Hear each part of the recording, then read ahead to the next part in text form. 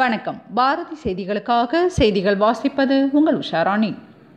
கரூர் மாவட்ட கிரிக்கெட் சங்கம் சார்பில் 2018-19 ஆண்டில் நடைபெற்ற கிரிக்கெட் போட்டியில் வெற்றி பெற்ற வீரர்களுக்கும் அணிகளுக்கும் பரிசளிப்பு விழா நடைபெற்றது.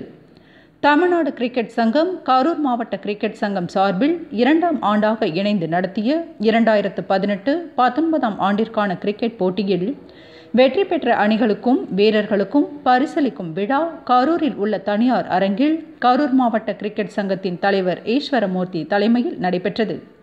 விழாவில் சென்னை சூப்பர் கிங்ஸ் அணியின் தலைமை நிர்வாக அலுவலர் விஸ்வநாதன், தமிழ்நாடு கிரிக்கெட் சங்கத்தின் செயலாளர் வெங்கடராமன், கரூர் கிரிக்கெட் சங்கத்தின் செயலாளர் சங்கர், வெற்றி பெற்ற பல்வேறு அணிகளை சேர்ந்த வீரர்கள் என 200க்கும் மேற்பட்டோர் கலந்து கொண்டனர்.